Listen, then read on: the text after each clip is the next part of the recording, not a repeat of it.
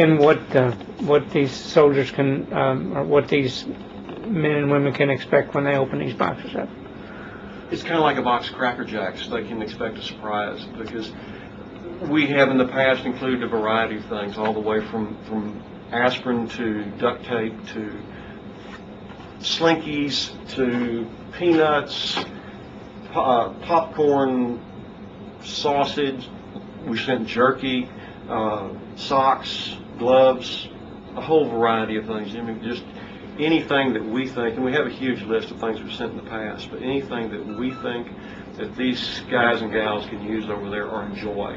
CDs, because a lot of them have DVD players or CD players over there. We send them, last year we sent some wonderful old movies on CDs, Roy Rogers and Lucy and John Wayne. A lot of things those kids probably have never seen, but hysterical, cute, fun.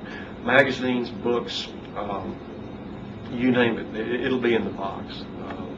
The list is really quite long. Okay. I mean, why you're doing this? Why we're doing this is because it's the right thing to do. No, we're doing it, Jimmy, because it's a small way we can pay back these guys and these gals for the sacrifices they make for us.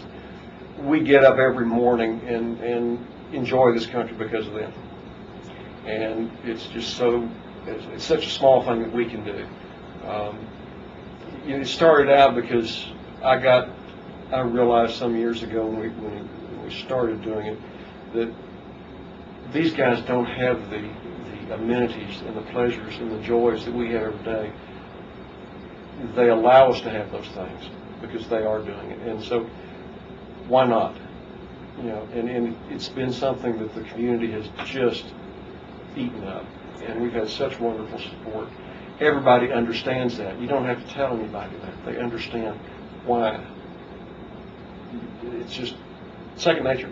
Yeah. Let's take care of these guys. They're taking care of us. Yeah.